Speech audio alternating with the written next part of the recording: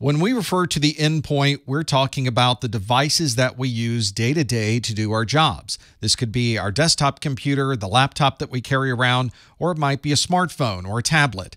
And of course, there are different ways to exploit each of these devices.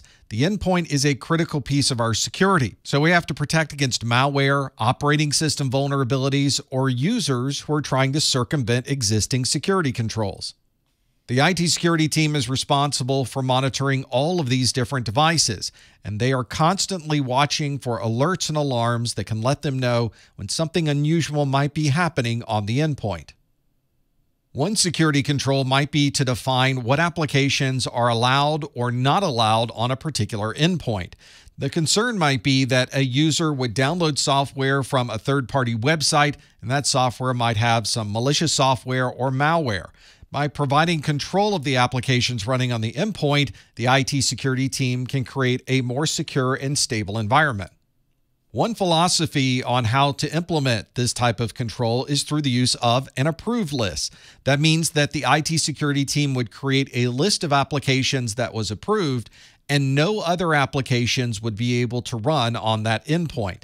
This is obviously a very restrictive list, and you would have to go to the IT security team if there's any software that you do need to have installed that may not currently be on the approved list.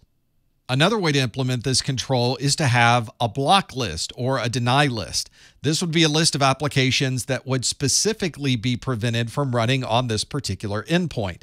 This would mean that users were allowed to install applications unless that application is specifically listed in the deny list.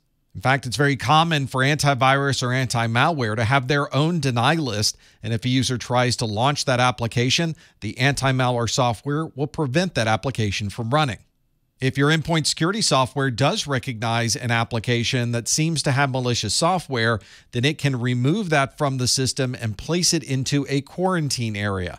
This might be a folder that's on the existing system where no applications are allowed to run. Later, the IT security team can look into the quarantine folder and perform additional analysis of that software. The ability to run or not run an application in an operating system is commonly built into the core functionality of the OS, and the security team can enable or disable different parameters to allow certain software to run. For example, there may be a hash that is taken of an executable, and if that hash matches the executable on the system, it can either be allowed or denied access to execute. Since this is a hash, if the application changes, then the hash would change. So this may be something that the security team has to constantly update every time a new version of software is introduced. Many applications include a digital signature, and that digital signature often is based around a particular manufacturer or developer. That developer's name then can be allowed or disallowed to run on that system if the digital signature matches. For example, you could decide that anything that is digitally signed from Microsoft is trusted and therefore can be installed and run on that endpoint.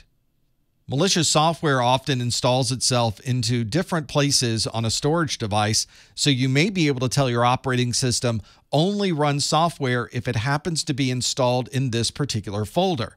And if you limit the permissions to those folders, you can effectively create a trusted area of the storage drive. We can also set a policy that would allow or disallow an application to run based on the zone it is executing from. For example, our internal network is commonly designated as a private zone, and the internet side is usually the public zone. We could set a policy that says that any applications that are executing or running from private zone devices are allowed, and any that are coming from a public zone would be prohibited.